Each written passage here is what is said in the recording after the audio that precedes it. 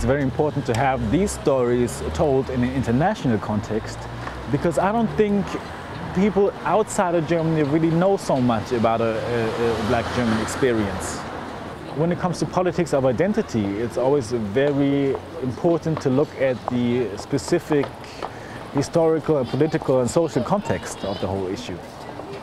When you say black people in Germany, that's not the same as saying black people in South Africa or in the United States. It always has a very different historical context. And I think it's very important to show people how our daily life is in Germany. Consider one accordingly. Consider one a human being of a particular age, let's just say late 20s. Consider one male, one straight for the purpose of argument. In addition, consider one's behaviorisms accordingly. Consider one black in the United States, colored in South Africa, mixed in Europe if you ask white people. Consider one white if you ask Nigerians. Consider one Nigerian if you are black and ask Germans. Consider one privileged to the average Arab immigrant. Consider one Arab to the privileged, Muslim to the masses, a danger to the elderly.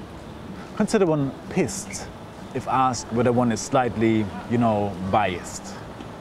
Consider me one, consider you two, consider us all. Thus have some considerations the next time you line your prime presumptions up to prove a point.